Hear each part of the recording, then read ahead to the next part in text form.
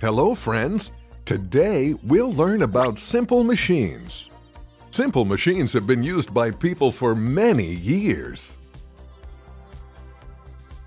Let's have some fun. Come on.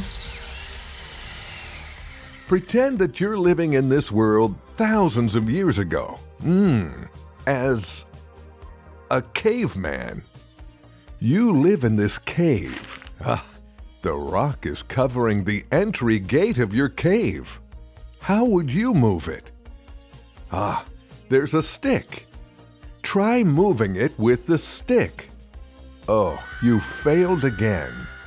Most of the scientists say people invented simple machines many years ago to make their work easier. A big rock or a very heavy weight can be moved using a simple machine, an inclined plane. Simple machines are very basic mechanical devices for applying strength and performing work. Let's see 6 different kinds of simple machines. Wheel and axle. It makes work easier by moving the objects across distances. The wheel turns with the axle causing movement. An example is your skateboard.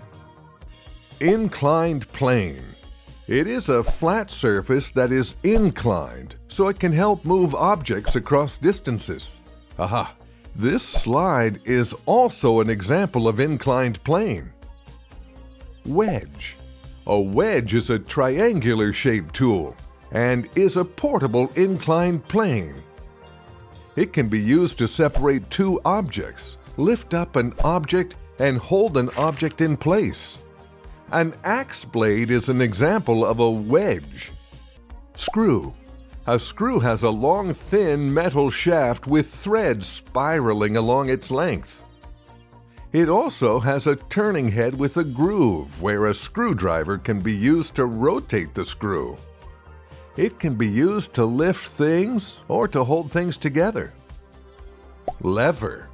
A lever is simply a plank or ridged beam that is free to rotate on a pivot. It is perfect for moving or lifting heavy things.